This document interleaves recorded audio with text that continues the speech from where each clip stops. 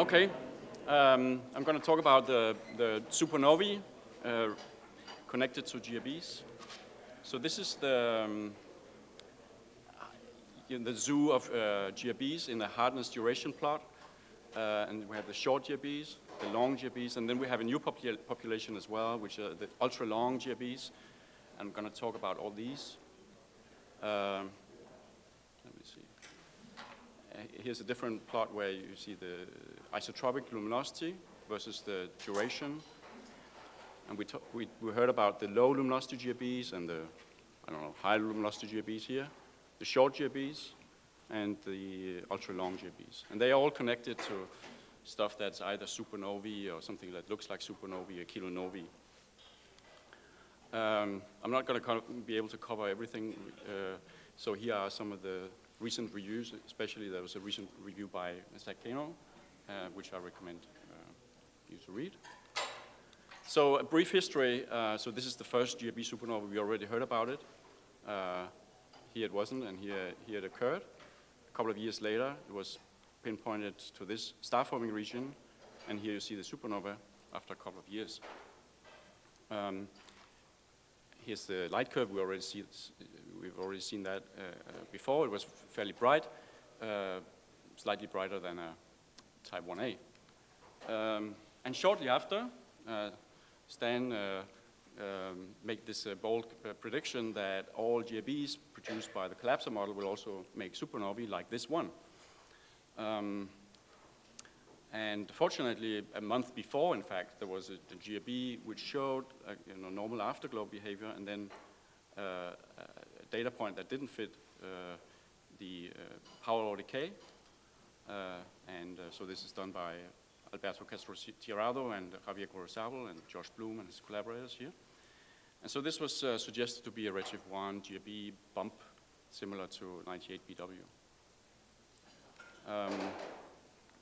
We still needed a spectroscopic confirmation, and so during these years, everybody were looking for a normal GRB afterglow with a redshift fairly nearby, so that we could observe the GRB supernovae. And so we were basically looking for a transition in the spectra from an afterglow power law behavior and transitioning into something that looks like a supernovae, and this was the first example of something that really looks like 98BW. And here's after subtracting of the host galaxy, after subtracting the afterglow, basically these two supernovae look very similar. I'm going to come back to the issue of whether they are similar or the diversity of GRB supernovae. So let me start out with the long GRB supernova connection, and the supernova connection is in all cases, it's 1C with broad lines. So first off, here are the typical light curves that you see. I think host galaxies have been subtracted here. But you see quite a diversity, and it's sort of somewhat of a mess. These are probably the best cases. But you see in many cases this bump. In one case, you don't see a bump, and this is actually 03 or 329, where there was no bump, which is basically outshone by the afterglow, and also probably there was some conspiracy with a break in the light curve. So this is what we have to work on with the light curves. In fact, it's slightly worse because I said that there's also the host galaxy. And if we look at the range of properties of afterglows and host galaxies and supernovae, this is the parameter space. And in some cases, the supernova will dominate if the afterglow is faint and the host galaxy is faint. But in many cases, the host galaxy might dominate or the afterglow might dominate. And that's why progress is a bit slow. There's tons of GRBs out there and also fairly low redshift GRBs, but it's not always that we get a decent opportunity to get spectra and detailed light curves. There has been quite a lot of claims of GRB supernovae, maybe of order of 50 fairly reasonable GRB supernovae. These are the good ones, according to a classification I did with Josh. And so you can see that progress is sort of slow. It's about a 1 or 1.5 a year. But now we can do some statistics. So let me look at some of the properties of the population as a whole. And this is from Marian's recent paper. this is the property. These are the typical spectra of 1Cs, and here you see spectra of 1CBLs, broad-lined 1Cs, and by definition, the broad-lined supernovae have broad lines, and therefore what you see is that they are broader here than here. You can also, so these contain both GRB-Supernovae and 1CBLs that are not connected to a GRB.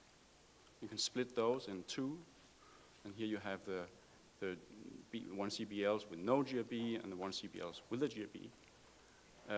And they look fairly similar, but I think Mariam claims that these are slightly broader. Sorry? Okay, I'm sure you will. Good. So why are they broad? Well, they're broad because of the large velocities, and these are the silicon velocities I'll show here, of order, say, at around peak at 15 days, about 20,000 kilometers per second. And so here's another plot from Mariam's recent paper that basically shows so now trying to couple the properties of the supernova to the properties of the GRB. And these are the absorption velocities as a function of the isotropic luminosity in gamma rays.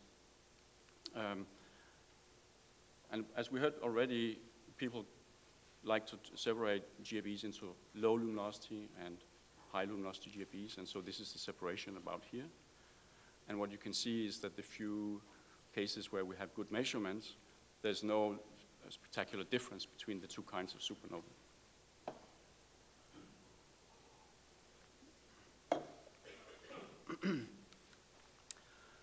We've also seen this before, and I'm sure we're going to see it again. So this is the separation of normal GRBs and low luminosity GRBs, where you see them separating out. And this is the ejector velocity in the radio and the kinetic energy, and you can see that the low luminosity GRBs also separate out in the ejector velocity.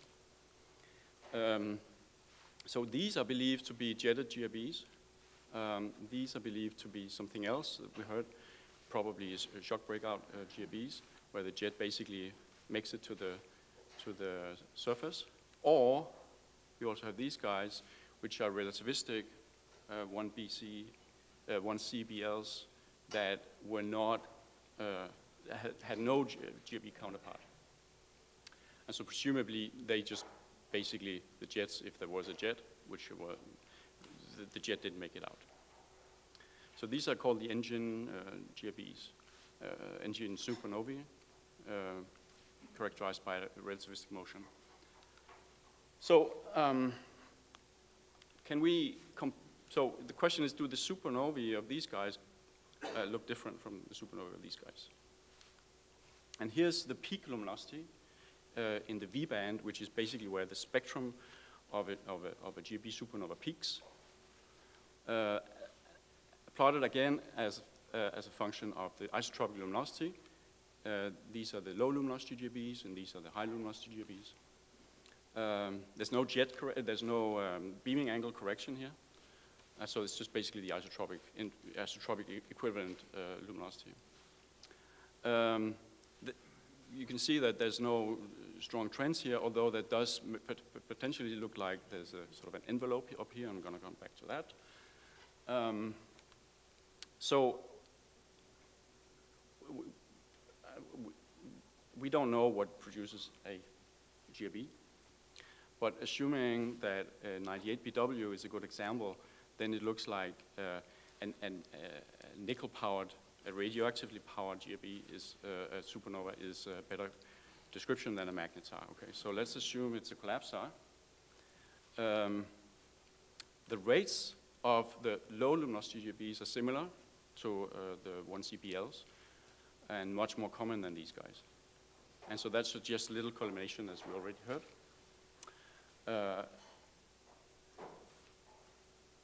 If they are jet breakout systems, then presumably the more nickel, the higher energy deposition, the more nickel you might produce. Whereas for a high luminosity GRB, if they're highly collimated, the systems with a high L-ISO will basically be the most beamed ones. And so if you have a small beaming, you'll produce less nickel. And so we do actually expect, in such a simple scenario, that the more energy you inject, you will produce more nickel. But out here, basically, you have a small opening angle, and therefore you produce less nickel. So that may be one explanation of this. So these were the long GRBs, and then let me move on to the ultra long GRBs. We have very few of those that are known, maybe 3 or 4. And here's a spectacular result by Hjorth and Greiner, I think. This is the supernova compared to 98BW and some of the low luminosity systems here and 1C here. And then a comparison to superluminous supernovae. And so you can see that the brightness is intermediate between the superluminous supernovae and the 98BW. And here's a model fit, and it looks like maybe a magnetite is preferred over a nickel-powered GRB supernova. This is more convincing. This again is 98BW, a typical GRB supernova, whereas this is the spectrum of this ultra-long GRB supernova, and it's completely different. And in fact, it does look like, it more looks like a superluminous supernova spectrum. So, looks like potentially if superluminous supernovae are millisecond magnetar powered, that this particular system may have had an ejection from a magnetar, potentially in addition to some nickel production. On the other hand, there's another ultra-luminous GRB, ultra-long GRB that looks perfectly ordinary. So there's no simple division here between the two, but looks like there may be an extra power source for the ultra-long GRBs. I am going to mostly skip this because we heard of it before. So just to show the data that excludes that there are supernovae associated with short GRBs. We have never seen a supernova in a short GRB spectrum. And so this is one example comparing to 98BW and then much fainter supernovae. And here's another one where basically comparing to one of the faint 1Cs, and you can see the upper limits. So there are no supernovae associated with short GRBs. And we've seen the kilonova stuff, so I'm going to skip that. Well, let me just say that this is the result of Tanvir and Berger, and this is this one data point that makes us believe that there's a kilonova. And then subsequently, there's been a couple of papers suggesting that in other short GRBs, that there may be a little excess emission in the red bands.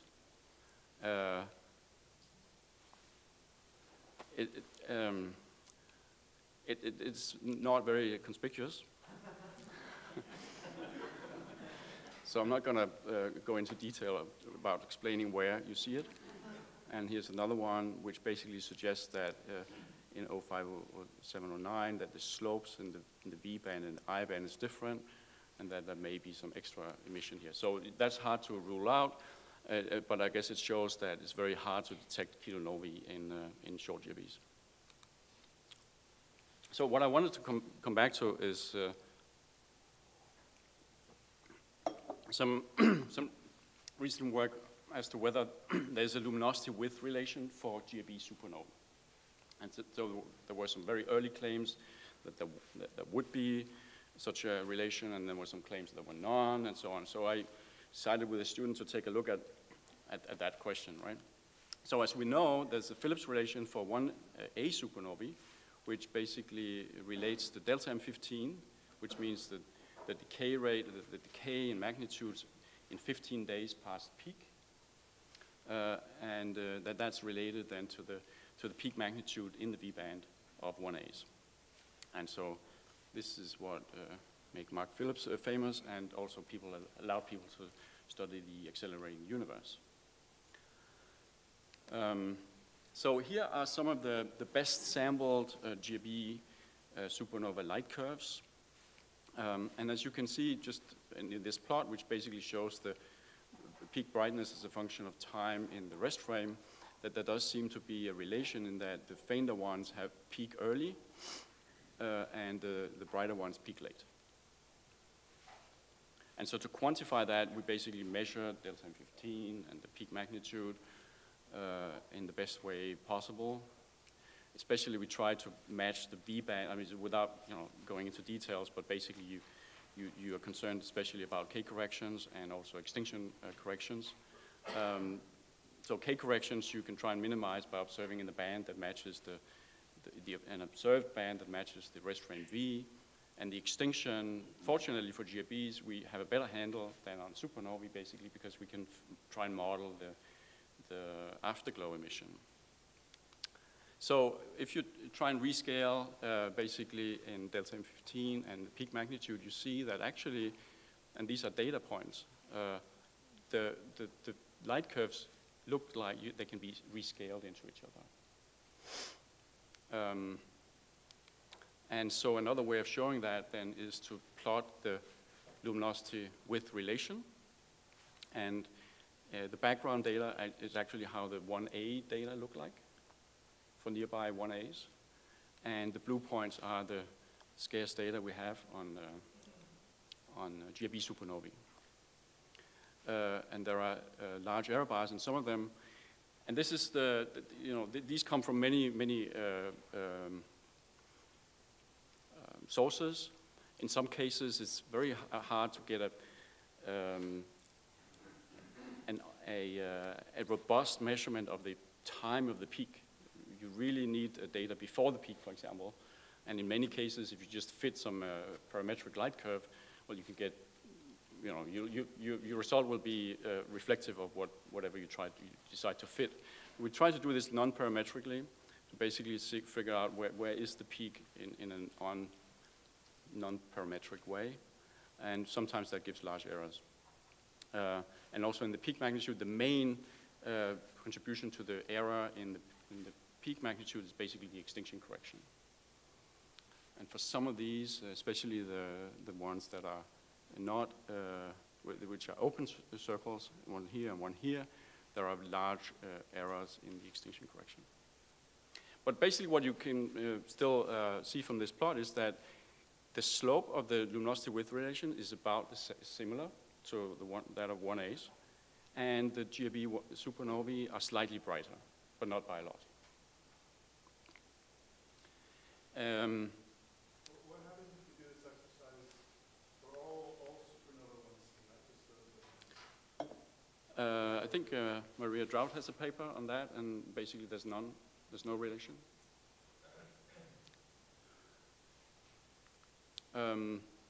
So this, I'm not going to go into much detail. I don't know how to set this up, some ideas, but I think this is an important constraint on models. If you want to simulate, if you want to try and produce a GRB supernova, you need to be able to set up a luminosity width relation, and also you need to make them sufficiently bright, and you need to produce enough nickel to do that. Of course, you can then play the game of doing the same game as the 1A people did some time ago. And so this is the resulting GRB supernova Hubble diagram from these data. And the only really tricky part is that data point, which is 98 BW. Because you need to anchor the Hubble diagram. And the way to do that is basically, the advantage of 98 BW is that it's low redshift. Of course, then it's completely dominated by, you'll be, the major source of uncertainty is the peculiar velocity. And so what we tried to do was to use constrained cosmological simulations of the local volume to try and infer the peculiar velocity instead of just assigning a huge velocity. And so this is how we bring this error down. If we can't do that, then you can't do that. The other way of doing this potentially would be if one CBLs, or perhaps relativistic 1 CBLs, turn out to be similar to these guys, because then we can build up a sample at low redshift of 1 CBLs and put them on the plot. I was inspired by a previous speaker. So now we have evidence for dark energy, in fact, if we try and play this game. So we actually got, like, if you try and fit for cosmological parameters in a flat universe, omega lambda, omega matter, you actually get 2 sigma evidence for dark energy from 8 GRB-Supernovae. I think that's better than the 1A people did in those days. Okay, so yeah. There are some advantages of doing this kind of stuff. Of course, for GRB, typically the redshift will be known right away. Host galaxies are faint at high redshift. We want to do this at high redshift. We're not going to compete with the 1A stuff at low redshift. We can determine the extinction directly from the afterglow. The time of explosion is known. These guys are bright, and also we don't need to type them because we know that what they are, and so they're fairly cheap in terms of HST or James Webb Space Telescope time. And we could go to redshift 8. So this would be one way of probing funny dark energy at high redshift. And this just to show that when we add points now to what has already been published, it looks like there's still a very nice relation. These two are the relativistic 1 BCs, so that's 09 BB and 12 AP. And continuing with more data, it still looks like there's a relation here. This is the superluminous supernovae, and these are some 1 CBLs that are not relativistic. Okay, I think I'm more or less done with the review I wanted to make. This is I'm fine now. So we have 2 kinds of GRBs. It looks like both are engine-driven. These may be shock breakout. These are jetted systems, both nickel-powered, and both potentially useful as standard candles. Whether you want to use them for high redshift cosmography, or whether you just want to use the existence of a luminosity width relation to constraining models of GRBs. Ultra-luminous GRBs looks like they might be partially powered by something else, similar to superluminous supernovae. Short GRBs we already heard about, very likely related to near-infrared kilonovae. And something I didn't cover, I could cover, but I don't have to. There are a couple of GRBs. Okay, so the question is, do all GRBs come in relation to a supernova, or are there GRBs with no associated supernova? And there are 2 claimed, or maybe 3 claimed systems where a long GRB was not associated with a supernova. One of them has also been claimed to be a short GRB, and actually there was, I just flipped through one of the slides which showed that there was potentially a kilonova in that one. So that would be a good indication that that is not a long GRB. And the other one is very contentious. It's also been claimed by half the community to be a short GRB, and half the community keeps claiming it's a long GRB. But certainly, I think there's a certain chance that in fact that one also is a merger system. And the third one is 04, 07, 01, and that we have followed up with SWIFT, and the afterglow that was thought to be the afterglow of a GRB is still there. It's variable. It's probably an AGN. So I don't think we have a lot of cases of with strong cases where there are GRBs with no supernova. And so it looks like there's a simple picture where basically all GRBs are associated with supernova. Thanks.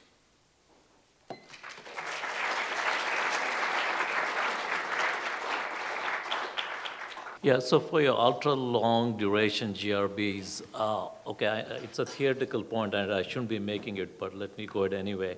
The idea of it's a magnetar and a GRB, I think at least theoretically that I would say is challenging. You can't, in a simple way, choose both of them. Fine with me. I agree.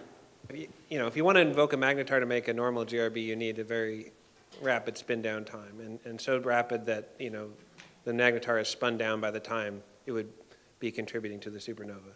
But if you have an ultra long GRB like the one that Jochen was studying, you have a situation where you can get a large amount of energy injection for a significant period of time, but also have enough energy left to contribute some to the supernova. So I think there is some middle ground where you can get both. No, Brian, that doesn't work, because the peculiar thing about GRBs is their collimation. Okay, that distinguishes them very clearly observationally. So it's not a question of energy. You have to actually produce power, collimated power. So unless you have a realistic physical model, this would be just another theoretical suggestion. By now, we know cosmological parameters to the percent level, so I don't think it would be useful to motivate the GRB-Supernova connection for that. But on the other hand, at very high redshifts, there is a new piece of information that we can get, which is the optical depth to electron scattering. So if you can bring it down to 5% level at redshift 8 by having a lot of them, then that would be an independent measure of the optical depth that is not related to the microwave background. Yeah, getting a lot of GRBs at redshift 8 is probably going to be difficult. So you mentioned those two GRBs with no supernova. So those were two that were claimed to be long duration gamma bursts, but they had a short spike and a long tail. Yep. And of course, there were two Nature papers claiming they were long duration gamma bursts. But have you gone back, or any of your collaborators, to look at other such short spike but long duration or long tail GRBs to see if there are any kind of other optical emission at later times?